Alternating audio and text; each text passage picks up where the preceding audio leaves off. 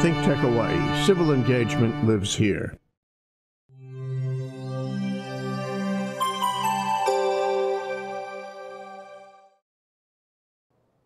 Aloha and welcome to Business in Hawaii with Reg Baker. We're a show that focuses on success stories in Hawaii, normally about businesses in Hawaii, but sometimes we get into the companies that support those businesses or the entities that support those businesses, or sometimes the organizations that prepare future business owners or career type people to get ready for the workforce. Now, this is going to be one of those days. Now, I just want to mention we broadcast live every Thursday from 2 to 2:30 from the downtown studios of ThinkTech Hawaii in the Pioneer Plaza. And so the group that we have today came all the way over from the Eva side at Campbell High School, long trek, and they were here and they took the time out to come down and talk to us. Shayne Greenfield has been on the show before, Greenland, I'm sorry, has been on the show before, and he's come back and he's brought two special guests with him this time. So we're going to hear a little bit about the academy that they have out at the Campbell High School, and we're going to hear some maybe testimonials about how well this academy works for two of the senior students out there.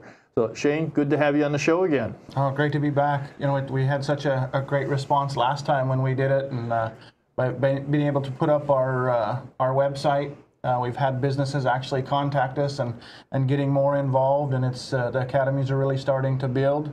We're organizing a business networking night that we're going to host on March 29th for many of the businesses that really want to give back and give to Campbell, as well as find out how they can participate. Is that going to be at the school? It's going to be at the school. We've got a few business partners that are helping sponsor it. The Better Business Bureau is one of the main leaders in it, as well as Central Pacific Bank. Excellent. But it's just been a wealth of people wanting to find out ways of how do we get involved and how can we start bridging the gap between post-secondary, DOE, as well as the business sectors on being able to create a great product, and when we send kids out, they have those skills, habits, and dispositions so that, you know, that they can find a career.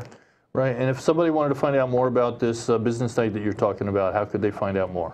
So again, you can go to campbellhigh.org. There's a website there. You can call or email me at the school.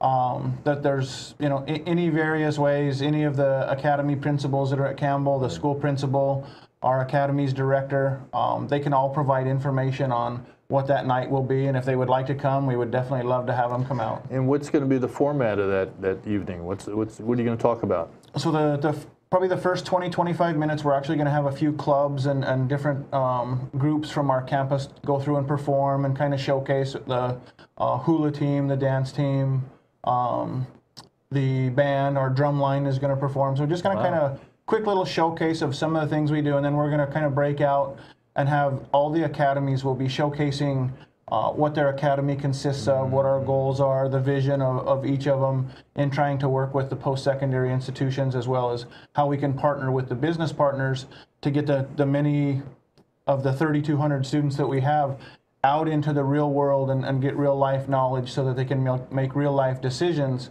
and get real life careers. Right. And it's those business partners that's really going to be necessary to make all of this come together. Huge, because you know the end game for everybody, no matter whether you're going to go to college or whether you're just going to go straight out and go into the workforce, is a career. You know, everybody wants to have a career so that they can make a livable wage, stay and live in Hawaii, and enjoy the dream. And it's our job as educators to try and find the best possible ways to put kids in those positions and partner with businesses, and they've been great, you know, and we have a couple really good business partners that are really stepping up and putting us in touch with other business partners to make this really work. And when everybody comes together, you know, great minds do great things, and many people make light work. So magic starts to happen. It does. It really does. Now, you've brought two magic people here today, that real success stories from what I understand. Can you tell us who your guests are today? So we brought Lila Valdez. She's in our health academy. Her goal is to eventually become the best nurse in Hawaii. All right. We need really, plenty of those. Of course we do. Yes, and we think very highly of Lila, and you know, we're going to put her in touch with Hawaii Pacific Health. Hopefully she's going to get an internship this summer and then go to college, stay here, and then become one of our best nurses. We want to keep them. And then the other gentleman I have is Brandon Evans, and he's in our Agricultural IB Business Academy, and he recently just participated in a scholarship opportunity and was actually the winner and the recipient of a 4-year college degree at HPU. Wow, very good. Congratulations to you both. Thank you very much. Right. Thank you. Now, Lila, why don't we start with you? Can you just explain how you got into the academy and how that has helped you get to where you want to go? So personally, the academy started at our school just around this time. So I was already a senior, but just choosing the academy that I wanted to go into was very easy. It's health. When I get older, I want to become a neonatal nurse practitioner, and I've already known that I wanted to go into the health field ever since I was younger. So just the fact that our school had laid out these various academies that are aligned to different jobs in the work field, that was just a great opportunity for us to expand our outlooks on certain things, because a lot of kids at our school, they don't really have that background knowledge as to like what they want to do in life. Because if you ask someone there at school, oh, what is your future plans? Most of them are unsure. So having these academies really helps display that and gives a lot of the students an outline as to, okay, maybe I can go through this pathway. Gives them some choices or options that they can explore and see what they might be interested in. Yes, options are really, we need options because it just gives us somewhere to start. And in order to actually do something with your life and start something is to at least start somewhere and explore your options, because some people don't stay in just one niche. They go out to other niches. But as we were just talking earlier, you never really know where your career path is going to take you. And I've had some pretty interesting twists and turns along the years, and I'm not the only one. I mean, a lot of people start out in one direction, but they end up in another. It's always good to keep your options open. But healthcare kind of runs in the family a little bit, doesn't it? It does. My mom is a nurse.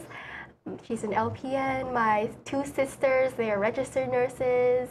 And my other sister, she does paperwork for a doctor, just in all of the branches of medical field. Very good. My dad, he's dental technician. He makes teeth for the dentist. So it's in my family background. My grandpa, he was a doctor in the Philippines. Wow. So this is the family business then. Yes, it's a healthcare. It's in our blood. But I realized that I've always had an interest for it. It wasn't just something that I wanted to do because it was in my background. It was something that I wanted to explore.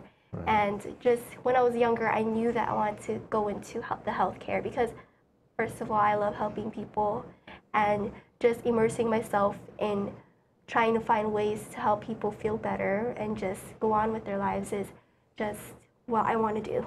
No, it's great. The world needs people like that to help us older guys, stay in shape and stay healthy. So yes. Very good. Brandon, now you've got some interesting this scholarship you just won. It sounds very impressive. How did that all work? What we had to do was we had to present a topic or an idea or some kind of product that would help improve Hawaii.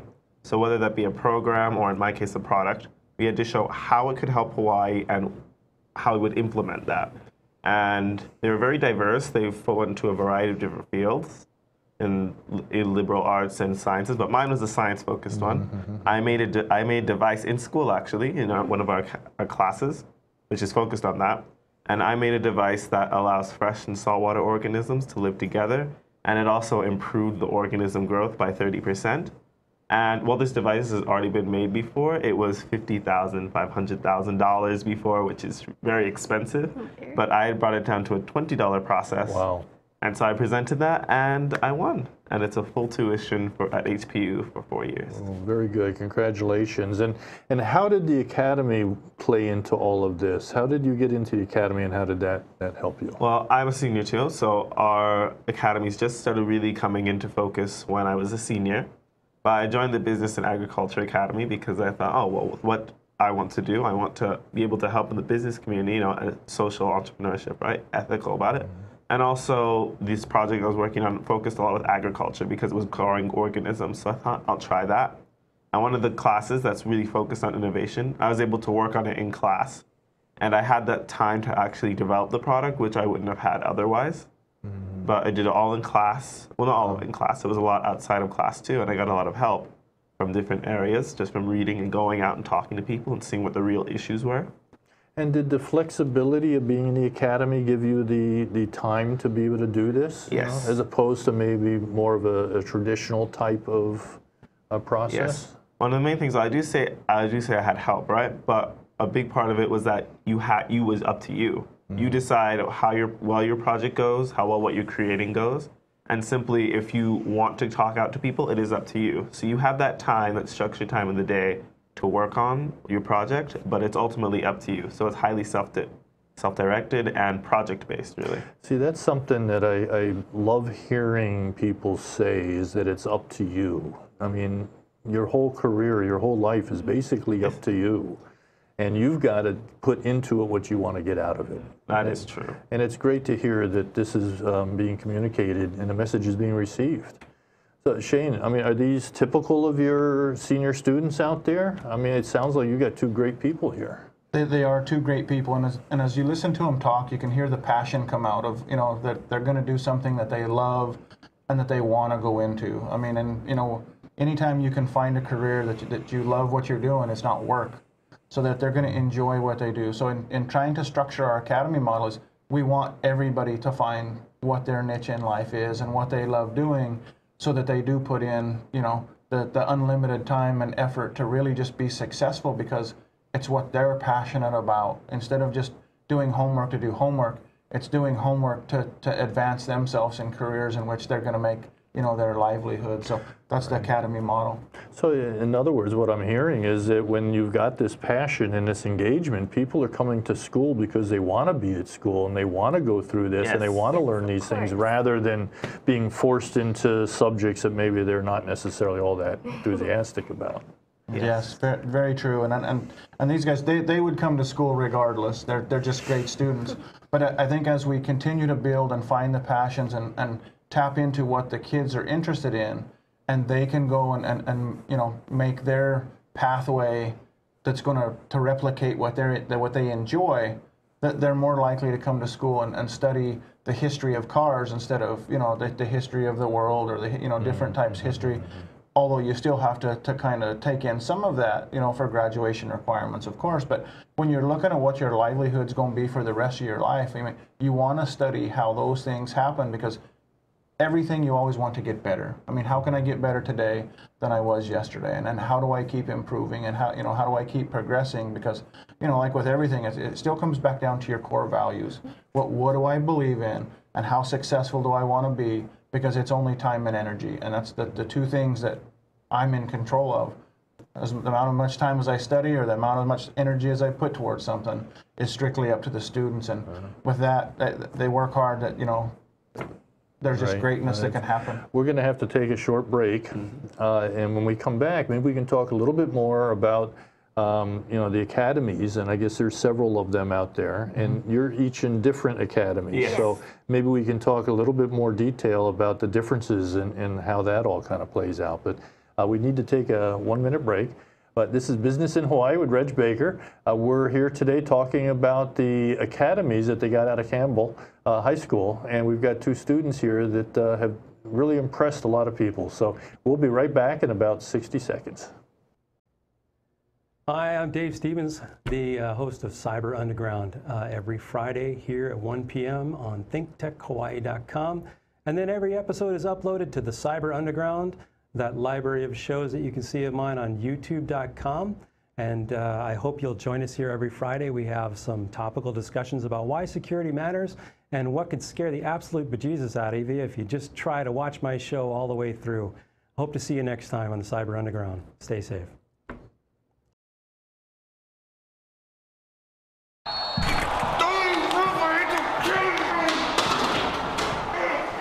This guy look familiar? He calls himself the Ultra Fan, but that doesn't explain all this. Why? Why? He planned this party, planned the snacks, he even planned to coordinate colored shirts, but he didn't plan to have a good time. Go! Now, you wouldn't do this in your own house, so don't do it in your team's house. Know your limits and plan ahead so that everyone can have a good time.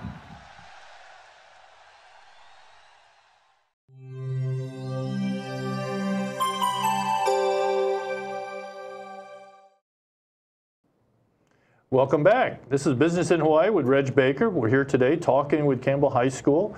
We've got Shayne Greenland here, who is one of the principals out at the academy, and he's going to explain a little bit, Shayne, about you have different types of academies there, right?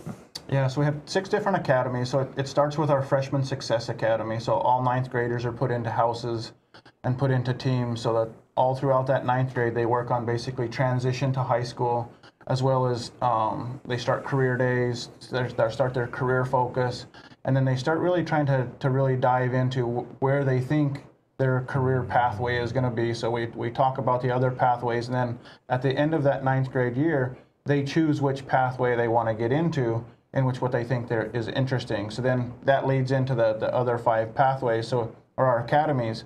So we have the Academy of Business, Agricultural Science, and IB. We also have the Public Human Services Academy. We have the Digital Media Academy.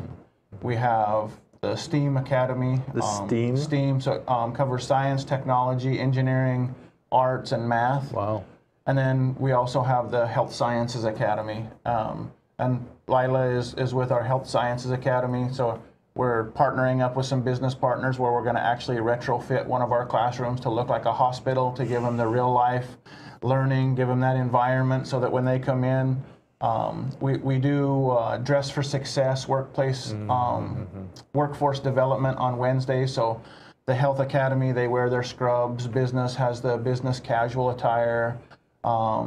The agriculture kids, that they wear what they wear when they work in a garden, which, flip-flops. I mean, we still, make sure we're safe, but we're really just trying to put forth that what is going to be expected when we get into the workplace. We also have our Culinary Academy, with our PHS, and they've actually gone and won some awards with a bunch of the chefs on the local island. Not long ago, we had Chef Rock come in and, did some judging. So everybody's trying to find their niche in the world and connect with partners on how do we bring real life learning into the classroom so that kids can basically portray or learn all of the soft skills and the habits in which they've been lacking to get jobs. We want to set our kids apart from everybody else. We want Campbell kids to be great. And that just increases the probability that they'll be successful once they get employed somewhere. Yes, sir. That's our goal. We hope so. Yeah. Well, what we need to do is not only find the business partners to help with that process, but also the employers to hire the people and let them get that experience, because that's, Lila, in your case, as you move into the health sciences and the nursing field, you've got to find a place that's going to allow you to get some experience. Yes, indeed. Yes, and so you're a senior, you entered into the program. How does that work? How does it work? I mean, do you have specific classes you go to learn about nursing, or how is that structured? So it's the first year that the academies have been implemented, and it's since my senior year. I'm not saying it doesn't exactly apply to me. So there's still many things that are still trying to go into development. But personally, from hearing Mr. Greenland's plans about what he wants to do for the Health Academy and such, it's great, because just the fact that he's gonna make a whole simulation of the hospital, that really intrigued me, because I wish I had the opportunity back then to be exposed to the hospital setting. Sure. Because it's difficult to find internships or opportunities to actually go into the hospital and have that one-on-one action with actually working in a health field. So just the fact that Mr. Greenland is pulling in all these opportunities for students and having these opportunities at school, they don't have to go out and search it for themselves, although that's really good, and that the students' part, since they have initiatives too. It's just the idea that our school is promoting, we care that you have that experience. And Mr. Greenland is bringing that in for the students now. So just the generations that are going to come through Campbell High School, they're going to have that development from freshman year to sophomore year, all the way to senior year, to help them explore their options. And that's what I find really great about the academies. And as for me, I'm just glad that at home that my parents taught me to like always know what I wanted to do. And I'm so glad that I had my parents raised me well enough to know that. So just knowing that in the school system, we're developing in a way that we're not regressing. We're going towards, we're looking forward to the future of Exactly. And then Yeah, it's not status quo in a sense. I mean, you're looking at moving forward and making things better and you know, doing what your parents did, but maybe do it, you know, a little bit more and better and with more technology and that platform is being provided to you to do that. That's great. Yeah, coming from a small town like a beach, it's just weird to know that there's so many opportunities out there. We're so used to being in this provincial town and just living our lives day by day, but the fact that our school is stressing on the idea that there are opportunities out there, we're going to bring them to you. And that's what I appreciate about these academies, because it's giving students that exposure and it just making them realize that I have to do something now, I have to start. And if I don't start somewhere, then I won't do anything. And it's good that we're prompting students to start somewhere. Take that initiative.